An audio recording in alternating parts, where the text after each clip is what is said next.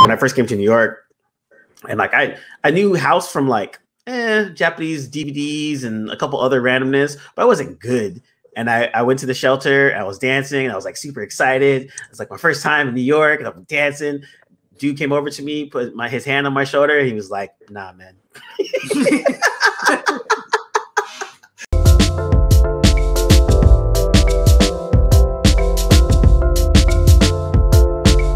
What we try to express in ourselves, what we learn to personify as ourselves as artists, martial artists, musicians, dancers, photographers, whatever.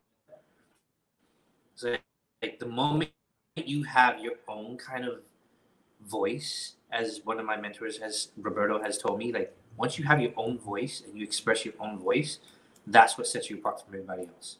Yeah. And then also too, it's dope because, I've learned as well is like when someone that is a master of their craft, like takes time to actually like talk to you about like your stuff and get either A, looks at it with a critical eye, or B, just be like, oh, I like this, or I don't like that, or this is interesting. I see what you were doing. Like that's like one of the highest compliments you can get, because it's showing that A, they look at the work that you're doing, whether it's whatever creativity, and they're kind of like, oh, I see where you're going.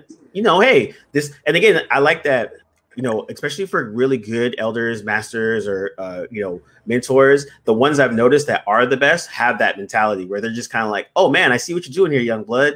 If you did X, Y, Z, if you worked on this, I can see where you're heading in the right direction. And I think that the maturity of understanding what that was is really dope, because I think our younger selves would have been like, I don't want him to look at my sketchbook. But as we're getting older, we're a lot more just like, hey, man, I'm just trying to get better just like everyone else. And I'm appreciative of you taking the time to actually just sit down and actually, really like look at my stuff. And I think that part is actually dope. I think when I first came to New York, and like I knew house from like Japanese DVDs and a couple other randomness, but I wasn't good. And I went to the shelter, I was dancing, and I was like super excited. It's like my first time in New York, and I'm dancing. Dude came over to me, put his hand on my shoulder, and he was like, nah, man. He was just like, nope. Nope. He was an older black dude. He's like, nah, man. When I first started going to Friday sessions with Cricket for the house head sessions, I remember the first couple of times I went, every time I walked in, I was like, am I supposed to practice here? Oh my God, no. Well, it was cool because I'll never forget it, because it sucks because again, this was almost 18 years ago now. I don't remember what his name was. I don't remember his face.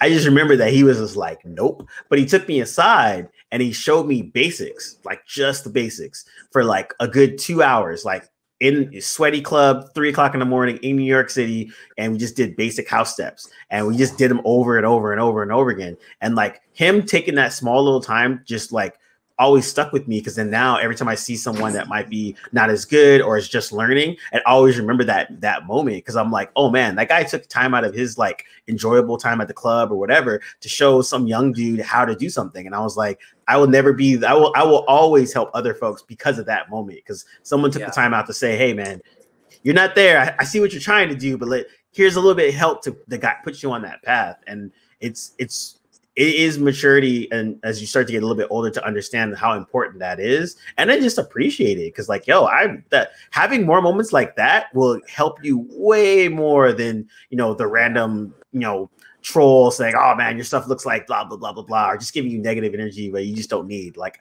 I'd rather have constructiveness, or someone just saying like, yo, I like what you're doing, keep going, like those type of things.